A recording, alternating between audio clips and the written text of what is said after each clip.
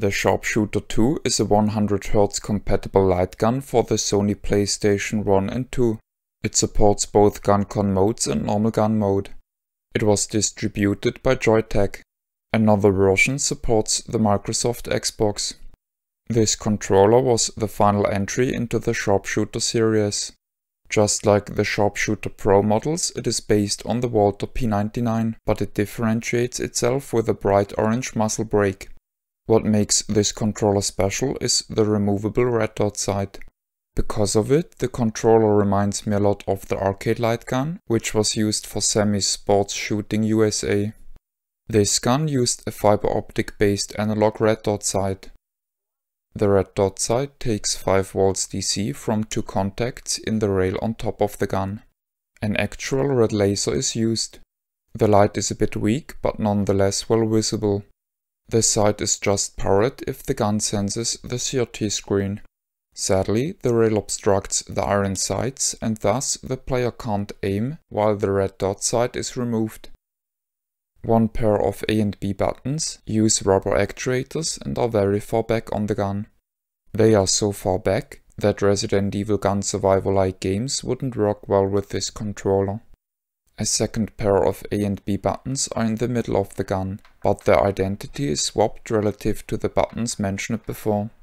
That means that the middle button on the left hand side is B rather than A, and vice versa on the right hand side. This second pair of buttons relies on push button switches and is therefore stiffer. The C button on the heel of the gun sadly is a bit wobbly, which I found annoying. Buttons for start and select are below the rail.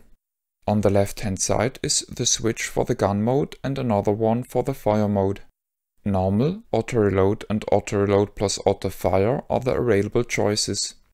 The capacity of the reload feature is 7 shots. The gun reloads upon the 8th trigger press instead of firing. A circular D-pad is located beneath the backside. The trigger uses a clicky full-size micro switch. I found it uncomfortable regardless, as for the very sharp edges of the trigger piece itself. Overall, the build quality is high and the used mold sports fine details. The board design looks tidy and well assembled. Sadly, the used controller IC, which is a PIC, doesn't seem to have aged well and doesn't work reliably anymore. It's not uncommon to find the PIC stuck in an undefined state, regardless of switch setting and light input. Personally, I got mine back into a functional state by connecting all 3 connectors to a console and messing with all settings and buttons while aiming at the screen. This is generally not a smart idea, and many gun manuals warn the user not to connect the USB cable and the PlayStation controller connector at the same time. In all 3 gun modes, accuracy and precision are very good. A narrow dead zone at the bottom of the screen is present in all modes. Each mode changes the functions of the buttons. In normal gun mode, start is mapped to the start button and special shot is mapped to select. The C button can be used for off-screen shoot reloading. The RCA jack has to be connected for the red dot sight to work. In gun-con mode, C can be used as a second A button, but the behavior is not exactly the same.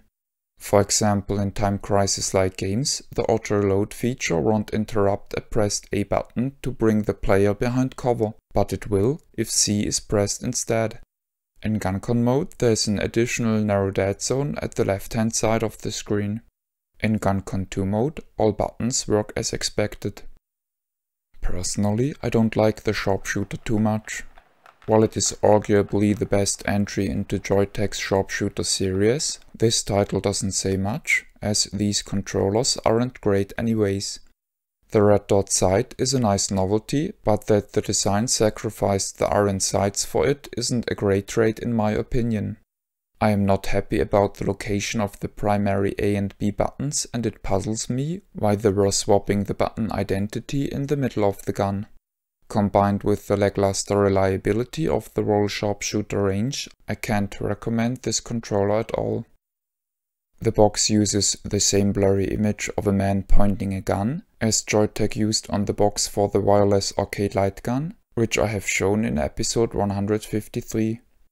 This is curious as the latter is based on a Colt 1911 rather than a Walther P99. What the man is holding isn't a sharpshooter 2 for sure, as without red dot sight he wouldn't be able to aim. At least two kinds of box designs existed, one closed and one in a see-through blister.